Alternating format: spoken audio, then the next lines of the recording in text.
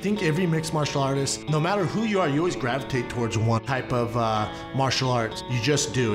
It's not your choice. For whatever reason, you just gravitate towards one of them. For me, it's been jiu-jitsu. It always has been. Instead of going up, post the hand and get your leg out from underneath them. That's better. I get an invite to the Gracie Academy. It's the mecca of jiu-jitsu.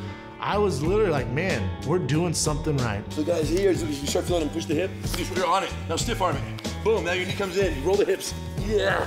I went in, met Hiron Henner, and just started working with them and their philosophies, and again, life changers, man. When he first got here, he was dangerous, you know? He's always been dangerous because he's an athletic, big guy who has been training jiu-jitsu for a very long time. He's very trainable. He's very much take it, use it, take it, use it. And that's all the way till fight day. He really wants to go in there and execute what he's been training. Beautiful. Yes. Rolling with those guys is like rolling with aliens. It's like they came from some jiu-jitsu planet that we're not learning from, and it's just like, you get, I mean, it's stuff you've never seen before. Yeah, you're gonna stand up and sit down. Here we go.